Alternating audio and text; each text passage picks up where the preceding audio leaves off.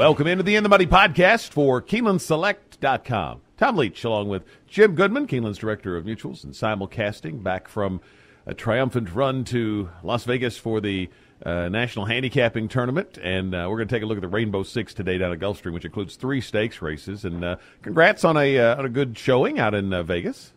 I didn't embarrass myself. I didn't finish last. I got in the top third, so just a couple of horses away from the top 63. So I learned something. Maybe I'll be back next year. That's 3 years. So. And we should tell folks there's chances at Keeneland and other tracks around to qualify for this during the year, right? There are. There are getting fewer and far between at live tracks. There's all kinds of online opportunities. You can play NHCQualify.com or HorseTourneys.com or DerbyWars.com, and I think NHC Qualify has one almost every weekend. And they're not that expensive. It's $165 to get in. They give away 4 or 5 spots, and that gets you in. That's the only way you can get in to qualify. And then Keeneland has a $3,000 buy-in tournament in the spring and the fall. There are other tournaments. There's a Churchill tournament, Derby Day, Oaks and Derby, that's a $20,000 buy-in that gives away some spots if anybody wants to play in that one. But there are also other tracks, Monmouth, Arlington, Fairgrounds. Santa Anita has a lot of less expensive tournaments to get into. But the best opportunity is online. There's a lot more spots available there. We're going to take a look at the 3 stakes races that are part of the Rainbow Six, and then we'll just give you a quick overview of what our Rainbow Six ticket might look like. So we'll go to Gulfstream's 10th race, Jim. That's the turf sprint at 5 furlongs. And Power Alert's a horse that did well for me on Oaks Day at Churchill last year and came back off a layoff to run well at Tampa. I think he's the one to beat. I'm going to try to beat him with a price horse, Stormy Rossett, the 3. Mark Cassidy just claimed this horse for one of his top clients, Gary Barber. Horse is working well, and it's 12-1, and that's just too much to pass up. So I'm going to take Stormy Rossett for the win, but I like Power Alert a lot in this race. And if you're just playing this race, Pure Sensation, Night Officer, or others, I would look at an exactas, and I'm going to key around Stormy Rossett. What about you? Yeah, when I looked at this race, when you look at the PPs and you print them out, and it's 5 pages long with 14 sprinters, it's kind of a real handicapping exercise. And I thought it was pretty wide open. I like Power Alert, 2 for 2 at Gulfstream. He needed the race at Tampa, and I think it sets up well for him. But he's in the 10 hole, and sometimes you don't get a great trip out there in 5 furlongs. I really like where Pure Sensation is. Drawing in the 4 hole, Johnny Velasquez. You can toss the Breeders' Cup turf. That just had a tough trip and just never really got into the race and came out of the 1 hole. And I think you just draw a line through there, and you go back to the races at Saratoga and Parks. And he fits well here. And Velasquez will get him out. Clement will get him ready off a layoff, and a great work at Payson Park the other day. And Pure Sensation would be my pick here. I would certainly not single him when we get to the pick 6, however. I would use Power Alert to 10. Amelia's Wild Ride, the 13, fits on the class standpoint, but that's a very tough post in a 5 furlong race at Gulfstream Park. So although I think he's got a shot, I don't think that the 13 hole does him any favors. So they would be my top 3. Probably take Pure Sensation on top in a trifecta. Let's move to the 12th race. It's the Grade 2 Gulfstream Park Turf Handicap, and they'll go 9 furlongs on the turf here. One of your favorites, the Pizza Man, is odds on here. He is one of my favorites. One of the things, though, that when you look at a race like this, the Pizza Man, if you recall, ran a mile race at Keeneland to set him up for the Breeders' Cup turf, and he just got beat by head, came from way, way out of it. I hate to see one of my favorite jocks not ride the Pizza Man anymore. Something happened between Roger Brueggemann and Midwest Thoroughbreds. They took Giroux off, and they put Mike Smith on him at Del Mar, and he won, coming from out of the clouds like he always does. I don't think 1 1/8 is his best distance. 1.5 miles is his best distance. And so I'm going to take a little bit of stand against him. I'll certainly use him in multi-leg wagers, but he's no bargain at 3 to 5 or 4 to 5. Shining Copper intrigues me a little bit. Shining Copper has been entered as a rabbit for the other Ramsey horse in other, like Big Blue Kitten in the Belmont race, and got out there by 11 lengths. I think that Rosario may be able to coax his speed a little more here, and there's really not that much more speed in the race.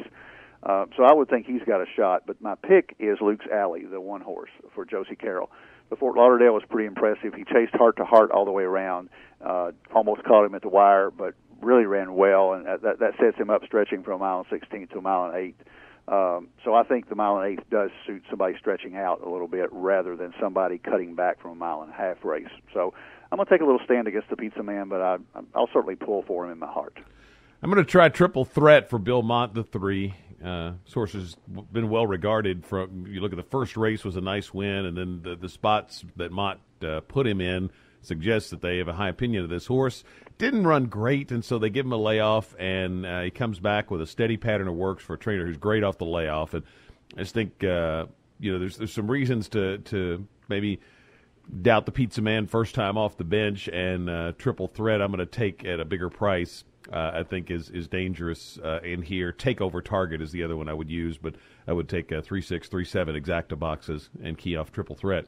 13th race is the Grade 1 Donn Handicap. Pletcher's got 3 in here in this mile and an 1/8 test. And did you go for one from the Pletcher barn? Well, of course not. I think we've had this conversation before. You're trying to beat a barn, and it's usually Chad Brown who has 3 in. And I didn't take Chad's horse either. I took Keen Ice. I think they were torn on shipping him to Dubai, and he came out of the Clark well. He almost beat FNX in Opportunity. I mean, they were all right there together. I don't know if we're recording this on Thursday, and Frosted ran very well in the Dubai race. It's going to be an interesting Dubai World Cup if they ship Keen Ice over, and of course California Chrome over there. So it's going to be a very interesting race from an American perspective this year. I think Keen Ice very consistent in all the races except the Kentucky Derby. You know, ran well in the Haskell, won the Travers over American Pharoah. Nobody else can say that you've won a race over American Pharoah. So I'm going to take Keen Ice in here. Mexicoma intrigues me a little bit. That was a great race at Gulfstream at 1.8 miles in the Sunshine Million Classic last time out, and he's coming into the race really, really good, I think. Valid, Made from Lucky, Miss-A-Wish, stretching out to 1.8 miles for the first time. Although he did run 1.8 miles at Belmont on the turf, he hadn't run 1.8 miles on the dirt. So I think that's a question mark. All the Pletcher's horses have a shot, obviously, and Valid has a great shot. So it's a wide open race. I would give a very slight edge to Keen Ice, the 6 horse. I'm going to take a horse on the outside. You did mention it's a knockout. 98 buyer off a long layoff, and that's a lifetime best, and I think he's going to improve off that into somewhere in the hundreds, and if he is, that's a number that would be competitive, and loves Gulfstream. It's a stretch. It's the probably the highest price of the 3 Pletchers, but I always like that angle of Pletcher coming out of an allowance race going right into a Grade 1 stake like this. An ambitious move is one that he does well with when a horse gets hot. So I'm going to take It's a Knockout off that angle and key him in exactas with Made from Lucky, Miss-A-Wish, and Mexicoma. Mexicoma really intrigues me with that big buyer figure last time against much lesser competition. So, and I'm gonna leave out Keen Ice. If I wanted to go one more in the exacta, Keen Ice would be the next one to take. But I'm going to take a shot with It's a Knockout here. Now, if you're playing a Rainbow Six, we want to give you an idea of horses that we would look at, and this is a tough one to keep a ticket down for me. I always like to, if I ever play as a pick 6, I would always like to find at least one single, preferably 2, and that's just real hard in here. So what I'm going to do is give you the ones I would use in the order that I would use them, and then you can adjust per your budget. In the first leg, a maiden turf race, I went 5 deep with Chuntia, the 7, the 3 Southern Wild, the 6 91 Assault, the 8 Hoosier Drama, and the 10 Berliner. And Inspector Lindley, I think the 13 would be intriguing, as would the 11 Patio Prodigy for a big price. So kind of as deep as you want to go, but I cut it off at the 10 Berliner. Then in the next leg, I'm going to use Artie Type for Chad Brown and the 2 Pletchers, Dissident and Ian Smith. The 10th leg, which is the Turf Sprint, Stormy Rossett and Power Alert. I'm going to stick with those 2. The 11th race is a maiden race, and I'm going to take the 2 lower-priced horses in here, Cumberland River for McLaughlin and Wheels Up Now, who was beaten as a big favorite last time, could bounce back with a win here, I think, for Albertrani. And then in the 12th race, Triple Threat and the Pizza Man. And if you want to try to single one, maybe take a stand on the Pizza Man, odds-on horse there. And then the Donn, I would like to even go deeper, but I take It's a Knockout, Made from Lucky, Mexicoma, and Miss a Wish in that order. Miss a Wish, I think, is vulnerable. You made the point about the distance, and I think he's vulnerable. So if you want to pitch one, start there. But it's hard for me to narrow down the ticket. What about you? Well, the way I looked at it is I had to have a single because I try to keep a ticket when I give it out under $100, and I've got an $86.40 ticket, I think. So I'm going to take a stand. I'm either going to be in and out after the first race. I really like the one that you mentioned on the outside, Inspector Lindley. I mean, Shug McGahee, the last two races would win this, I think, 88, 89 buyer. 13-hole concerns me, but at a mile and 16th, Joel Rosario riding, he rides him back, and I think he's got a good shot to take the first race. Although it's wide open, you either got to go deep or you got a single. So I'm singling 13 in the first race.